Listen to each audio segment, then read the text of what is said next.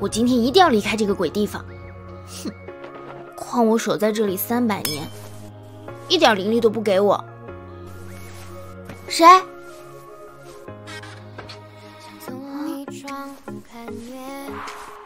好香啊！哎，这是好眼熟。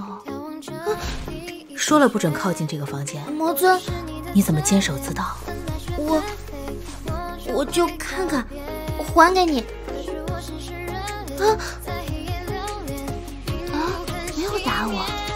那魔尊是来兑现承诺的吗？魔尊，您还记得300年前？你的差事做得可不好，想要灵力，还是要看你的表现。那我还是有机会的啦。没想到我竟然能贴身照顾魔尊。啊，对不起。还是毛毛躁躁。魔尊的眼睛真好看。他的背上好多旧伤，还疼吗？早就不疼了。帮我涂上。好熟悉的香味儿。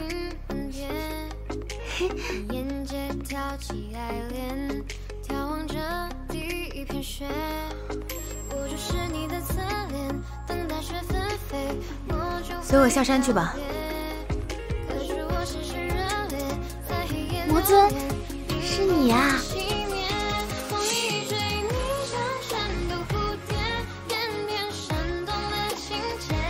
魔尊他怪怪的，他老是问我记不记得这里那里，说如果我记得就给我灵力。我也希望我记得，谁会跟灵力过不去呢？他好像很伤心，喝了好多酒。魔尊，你醉了？我没有。那您还记得答应我的事吗？我有一个快速增长灵力的方法。什么？想起他，想起我。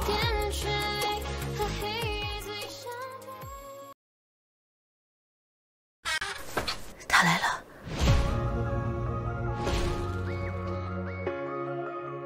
300年了，他只记得我是魔尊，有些怕我。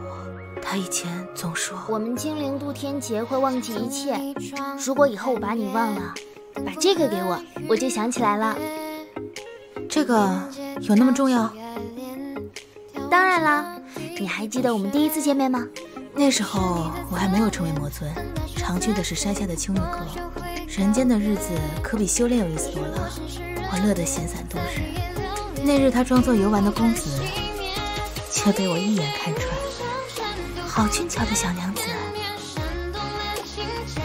好香啊！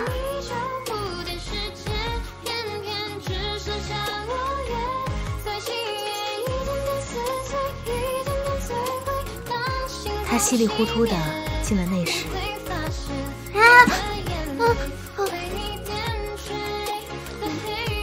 嗨，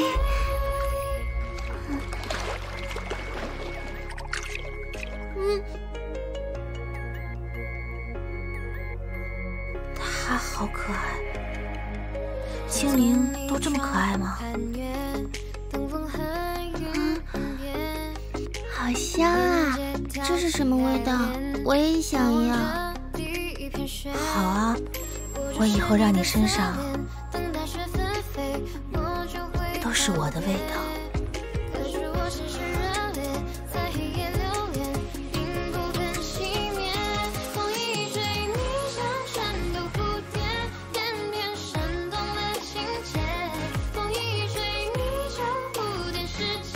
游山玩水的日子过得太快了，他的天劫在即。如果万一我回不来，没有万一，我会护你周全。那你会等我300年吗？多少年我都等。